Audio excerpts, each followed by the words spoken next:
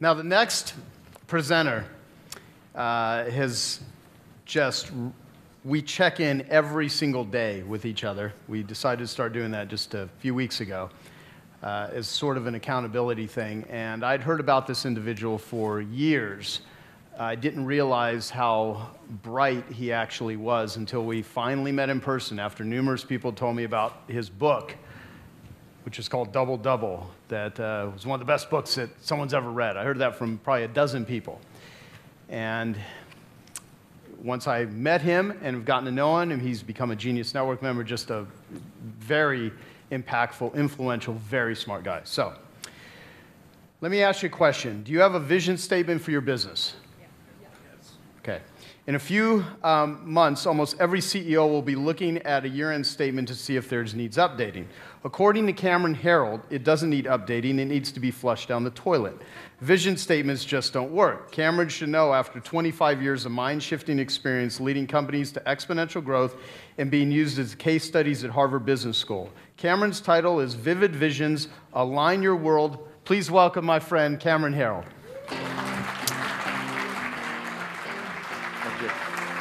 Thank you.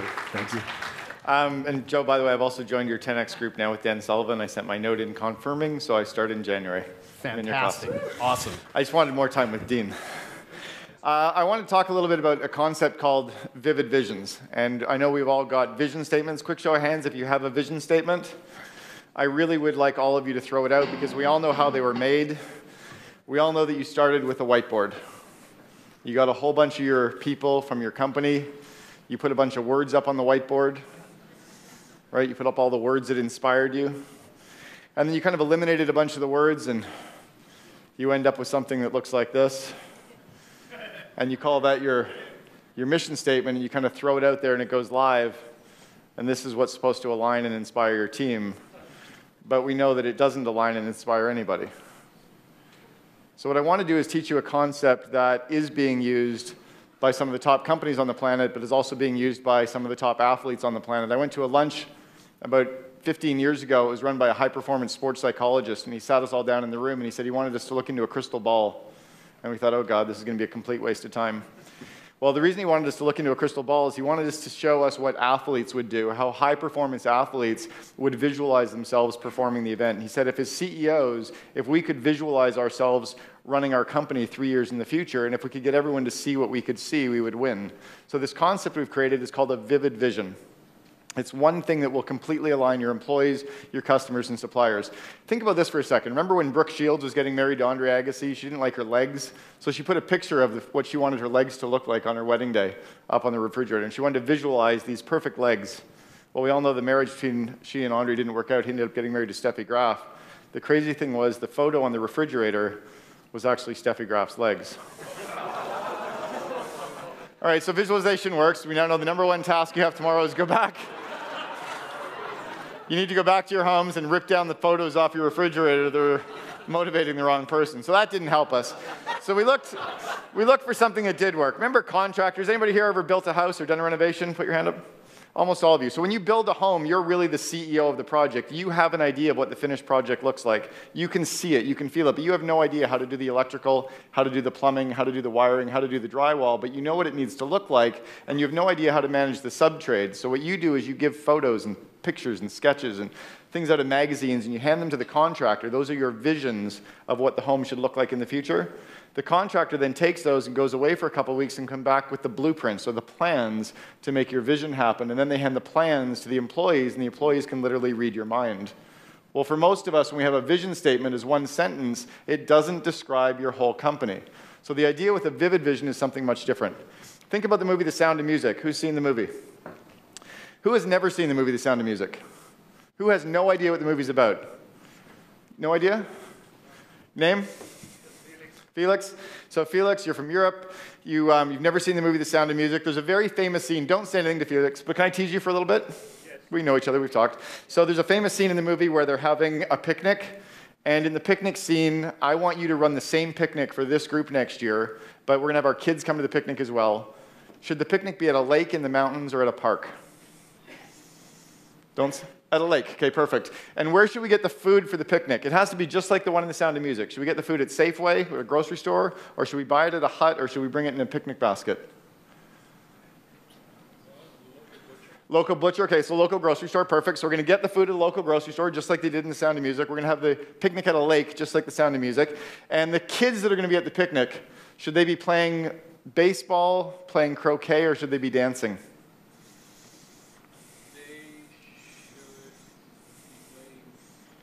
Playing soccer, or you have to pick one of the three, unfortunately. Is it baseball, croquet? I know you're ADD and out of the box like the rest of us. So baseball, croquet. Baseball, okay, perfect. Thank you. You completely screwed this thing up for me, which is exactly what I needed. Biggest risk for a speaker is to ask the audience, but thank you. They are not having the picnic at a lake. It's in the mountains in the Swiss Alps. The kids were dancing. It was The Sound of Music, Felix. Like, it was a huge hint for you. Okay? But the problem with us as CEOs is we see the future. We have all this detail, and we walk around saying that we're highly intuitive. We are no more intuitive than our employees. But if we're the only ones that can see the movie, how can they possibly see what we can see? So the tool, this Vivid Vision tool that I've created, is one that you actually write and describe your company 3 years in the future. You describe it in vivid detail. When you're writing one, you've got to get out of the box. You can't sit in your office and write this. You have to go somewhere where you're inspired, somewhere around nature, because it will pull the ideas out of you. I want you to pretend you're literally going into a time machine to December 31st, 2018, and you describe your company in vivid detail. By the way, I'm the only guy in the room who remembers October 26th, 25 years ago, because that was my 25th birthday. Today is my 50th birthday, so I do have those memories from back then. So when you've gone into the time machine, you're standing in the future, you're looking around, you do a mind map, and you describe every area of your business. You describe marketing. You describe IT. You describe finance. You literally pretend you're standing in those business areas describing what you see. You write 2 or 3 bullet points describing the physical office space, describing the culture, describing the energy. You write about what the media is saying about you. You write about what the customers are saying about you. You write about the pulse and the feelings as if you're standing in the future. And then your job is to pull those together into some rough notes, and then you get the rough notes and you combine them so they tell the one story. Your job as the entrepreneur stops at this point. Your unique ability is not to be a great writer. So you follow the Dan Sullivan method, you get it 80% done, you then pass it off really quickly to a great writer who can make it pop off the page.